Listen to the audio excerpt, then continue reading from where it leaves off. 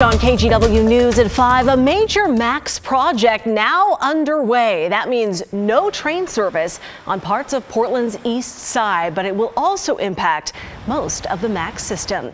Thank you for joining us. I'm Nina Melhoff. Shuttle buses will be replacing those trains, and that'll last for the next 3 weeks while crews work on track upgrades along the I-84 corridor.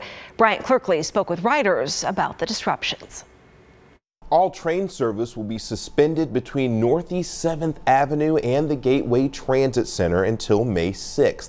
Shuttle buses will be running on loop in between those stops. I spoke with several TriMet users today who were confused by these changes, but everyone was able to make it to their destination.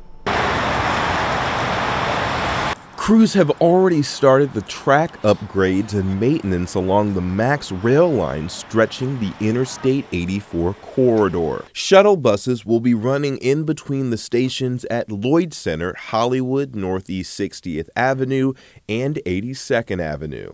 Danny Orzalak rides the MAX every day and was a bit confused this morning. Which bus do I hop on, man? You know, I mean, I see a bunch of numbers. He says, just hop on a shuttle bus, you know. They'll shuttle you right to where you're supposed to go. Well, yeah, I see different numbers on everyone, you know.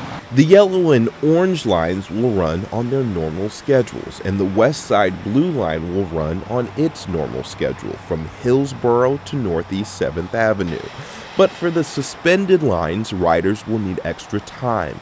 Plan to leave 30 minutes early. So we'll have extra staff out at the closed stations, helping people make their connections and get to where they need to go. It's not what you want to deal with, but it's what you have to deal with. They're just trying to make things better, you know, so we all got to work together. Shuttle buses will be running every 5 to 7 minutes between the stops. In Portland, I'm Bryant Clerkley, KGW News. And we'll let you know how Monday morning's commute goes on Sunrise.